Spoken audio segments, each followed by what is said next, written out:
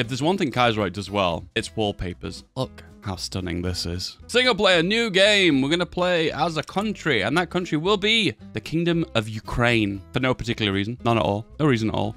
Ukraine. Let's go. Kaiserreich is an alternative history scenario where the Germans won World War I, and this is the world that's been created from that outcome. Today we'll be siding with the Germans, which means we'll have a two-pronged attack from the communes to the west and the Russians to the east. Russians invading Ukraine? Oh boy.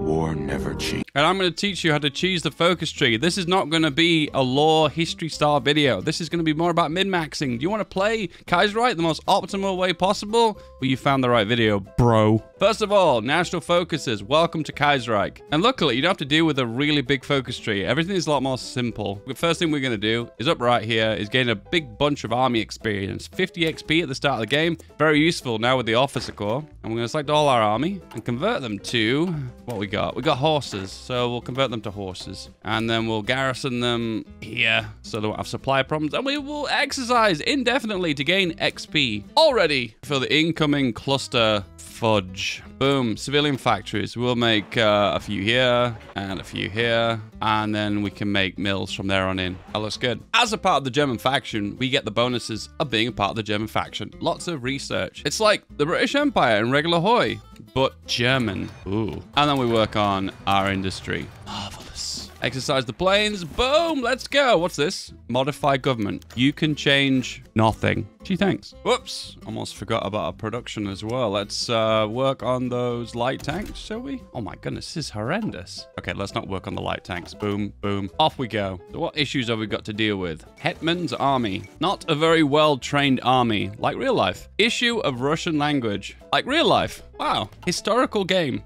Like Monday for Ukraine. It wouldn't be Kaiserreich, would it, with all that red? Ugh. We've got two choices now. Either go for Doctrine Experimentation, which is mobile warfare, basically, or Lessons of the World Creek, which is Grand Battle Plan. For the most part, the best passive bonuses down the right-hand side, like Reinforce Rate, extra population, extra Reinforce Rate. Yeah, the big passive bonuses are here, but we want to focus on tanks. We want to focus on mobility. We want to focus on breakthrough. So, Doctrine Experimentation is where we're going. We've got surplus guns now, so why not make a few more extra divisions, right? And that'll do. The more divisions we're exercising, the more XP we'll gain. The more XP we gain, the more modifications we can make to our officer corps. And look at this, for instance. Pressure the German order. Plus 10% org, plus 5% division recovery. That's pretty good. Right, for now, there's no focuses we need. So we're just going to sit on select national focus, gaining us double political power per day, and then wait for our future to unlock. Soon. Agrarian crisis. Goodbye, civilian factories. When you modernize Ukraine later in the game, you get those civilian factories back, but unfortunately, they've been yoinked for now. Light Tank 1 is done. Light Tank 2. Stacking stability is always good in the long term, so we're going to do that immediately. So we've just dropped below 50% stability due to a bunch of bad events. So boom, push that stability back up again. You can only do this when you're below 50% stability, so do it now. And later on, when you stack all the stability, you'll be very close to 100%, getting some juicy production bonuses. But sadly for now, we're going to have to deal with the red. All right, deploy those divisions. Deploy, deploy, deploy. Exercise, war games. Give me XP, please. More. Kingdom of Ukraine unlocks our future. What is our future? Good question. The far left path is, well, the far left. You will side with France and the UK. The coalition path will try and work a little bit with the left and a little bit in the right, but nah, balls to that. We're going to go with the right. Dissolve our government, and eventually we break everything apart, and then we rebuild it back up again to become the federal state of the Kingdom of Ukraine. Monarchist and democratic and parliamentary. You know what? All of the governments, all of the time. Well, this time. Prohibit syndicalism. That's right. We're not working with other parties. We're doing our own thing. Get out of here. Out. You know how you know this is a Kaiserreich game? Current wars. Yep. Well, we all know if Germany won, this would have been the worst timeline. Guaranteed. All right. Not going to select a focus for a little while because I want to mobilize. We've got the option to go for partial, so I need to just save up 200 PP. All right. Improved light tank is done. We're going to go for a basic armor protection. All the tank upgrades. Right about now. And disperse 2. Partial mob. Official French Republic, not Chad. Partial mobilization. Then hop on to the next focus. A professional army, which yoinks some of our population, which isn't a big deal because Ukraine's got a lot of pop. And it also reduces our planning speed, which, once again, not a big deal. All right, basic armor's done. We need to go for the basic engine now. Isn't it strange that you research the armor and the engine after when you've researched the chassis? So you've just got a chassis with no engine and no armor. A peasant state. I read that as pleasant state. We'll go with the pleasant state. A pleasant nation of Ukraine. What could go wrong? Oh boy. A little bit of a supply problem, so I'm just going to spread the divisions out just a little bit more. It just gets worse and worse and worse. Civil war, civil war, civil war, rebellion, rebellion, revolt, revolt, uprising. Can you imagine this game if the regular Hoi 4 UK was in it? Can you imagine the guarantees? The thought scares me. I'm going to assign a general too. We'll add on someone who's good with logistics. No. In fact, no. It doesn't matter. This guy's interesting because he can get adaptable immediately. Ooh. And field marshals are rubbish. In that case, I'm going to promote you. Logistics wizard. Oh, what a perfect combination. Promote Ukrainian unity. Based. If you don't believe me, this is Kaiserreich and this. And this. And Nicaragua as well. Look at South America, the most peaceful continent. Engine's done. More armor. All right, let's make a light tank. Light tank, light chassis. Give it a cool model. 3-man turret with a small cannon, bogey suspension, welded armor, diesel engine, and whack on as much armor as we can. And whack up the engine so it's at least 4 kilometers per hour. There we go. The version 1. As time goes on, we will add more armor to it. But for now, that'll do just great. The Commune of France is justifying against us. Oh no.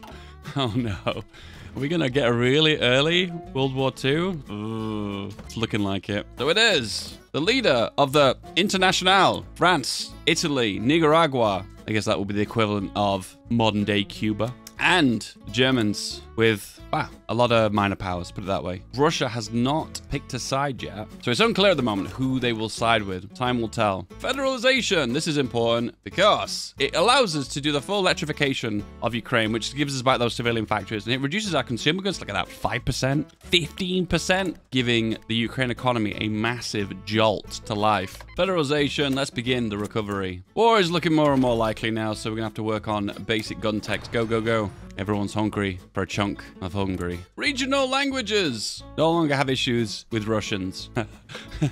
For now. Okay, let's research anti-air. And we also need to select this tank and state to auto upgrade when we get techs. This will save us so much XP. Tank will auto upgrade when new modules become research and get automatically added on. Definitely worth. First I thought, man, that was a lot of wars. And then I'm like, oh, wow. Now we can complete the electrification of Ukraine. Ouch for stability, but reduction of consumer goods is very good. And the events will give us civilian factories as well as other industrial goodies.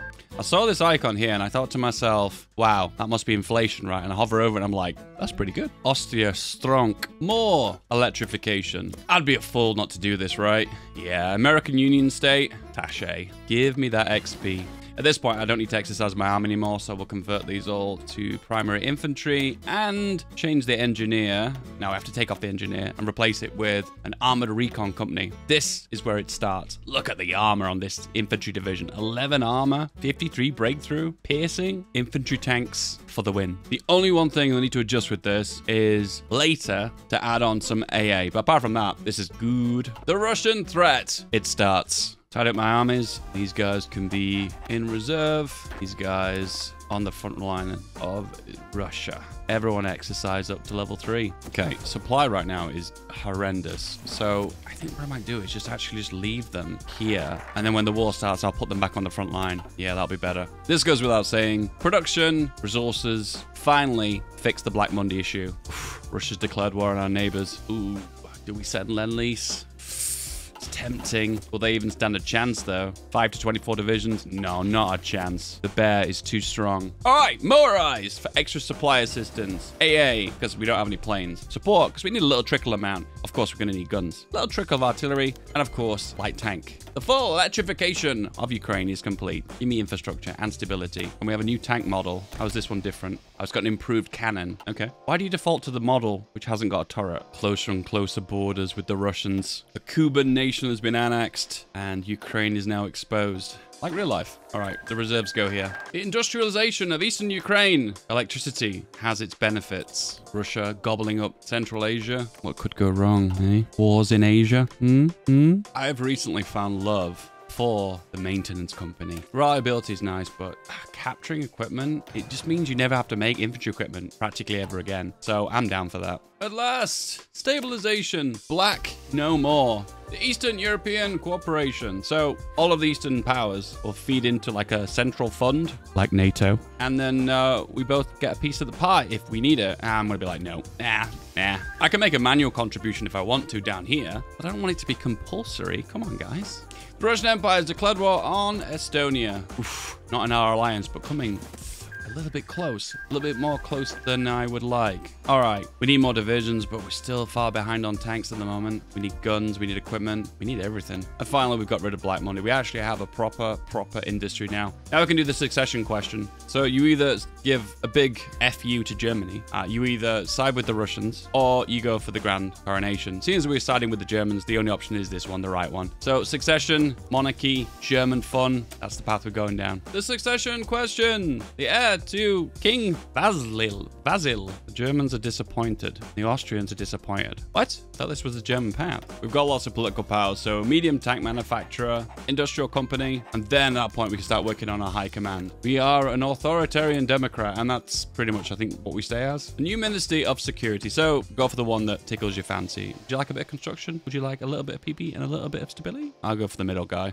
Finally, a surplus of tanks. All right, let's upgrade. Ooh, look at that model. And then we'll whack on a radio. Now we'll whack on a sloped armor. And we'll slap on armor skirts. And then we'll whack on loads of armor. And then make it fast enough to go. Here we go. The version 2, getting a little bit expensive now. But you know what? So much armor on these light tanks. It will go a long way. A new government. Authoritarian Democrats. Again. Do the grand coronation. Can't be the Kingdom of Ukraine without having a king, right? Oh, wait, no. I blinked and I missed it. We're now paternal autocrats. And we can go for School of Mass Combat. Extra attack and defense and recruitable pop. Yeah, that's the best one. More perfection is engineers. And is also anti-air. Oh, one slot left. I wonder what the final one will be. The Eastern European Cooperation has given us support equipment. Wow, it actually knows what I need. That is actually really smart. Okay, I now love this system.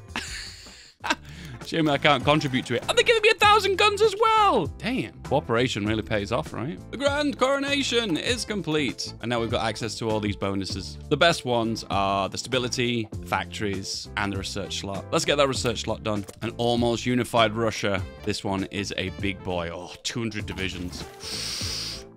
African explosion. Russia has been unified. All the breakaway states have been annexed. Well, apart from these two. Dig in, lads. Here they come, flooding the front line. I wonder where they're going to try next.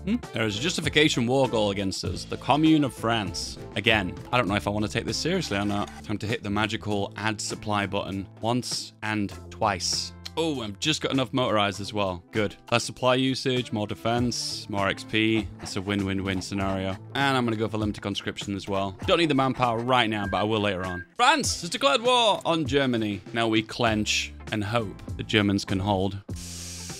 Oof. And also hope that Austria joins the war as well. All right, I'm going to send the main army over. You guys are going to hold the lowlands just to provide that little bit of extra support. And at home, you're probably thinking, oh no, the Russians going to attack. Well, good job we trained some extra divisions, right? Join the war, the Second Weltkrieg. And you son of a bitch, Russia joins the war immediately. You son of a bitch. All right, front line, Field Marshal front line. Off you go. 2 divisions, stay here. Off you go. And off you go. Mobilize, lads. And by the looks of things, it looks like we're holding. Need more divisions though. Drop them off. Off you go.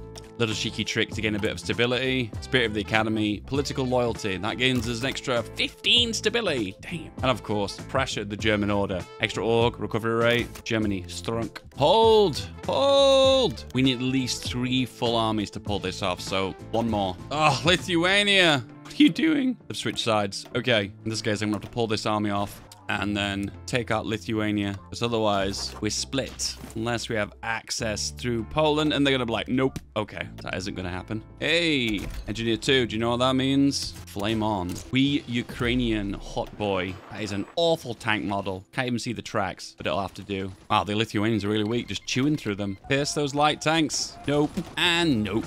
Lithuania's been annexed. Do we try and take some land? Oh no. Here, in this game, I only make the best borders, okay? The very, very best. Time for the cheeky encirclements now. Wait for you to move away. In fact, no, let's be a little bit more greedy. I believe, okay? I believe. Can you pierce this tank? Nope.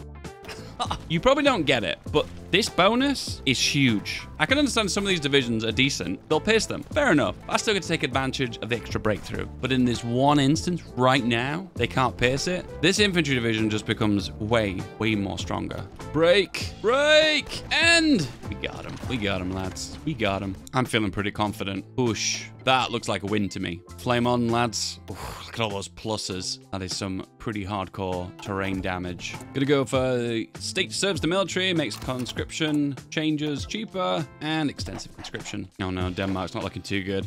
All right, new recruits. Objective, retake Denmark. Been a long time coming. Time to get an actual doctrine. Superior firepower. Damn, the new recruits are pretty strong. Like a knife through butter. Denmark liberated.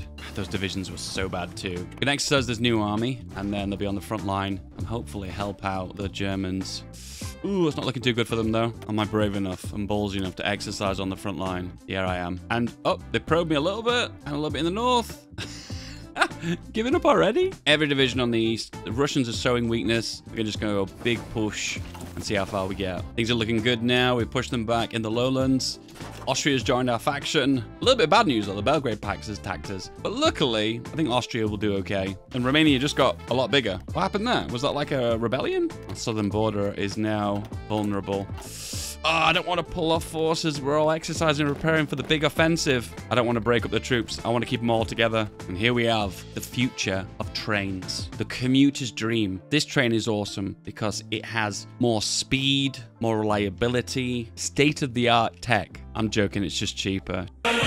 Time for the big push. Off you go, lads. Old Belarus has joined us in the north as well. And as I thought, very few, I haven't found one yet, division that's piercing our tanks. Not one. These must be like really poorly equipped troops. Yep, every single one is getting through the front line without getting pierced. That's big. Preferred tactics, suppressive barrage. That's the best one you're going to get for infantry. The best one is breakthrough, but you can only do that with tanks, so this will do. How are the fronts doing? The push eastward is a massive success, and we still have momentum, so I'm just going to keep going. Meanwhile, Austria-Romanian front, the Serbians and Romanians are pushing back the Austrians. It's not looking good here. And the big front, the western front, it looks like the Germans have a slight advantage, but it's become a bit of a stalemate as they've grounded down. But what do we have here? Entente landing into the south of France. This will be the game changer. A new friend in the east, Japan. Kaiserreich really has you against the ropes. Okay, we need a second offensive now because we need to grab this supply depot furthest east. Then we can control our attack and push further north, so go. Will we be able to push, though? That's a good question. Supply here is pretty bad. But by the looks of things, just like they're having trouble with supply as well.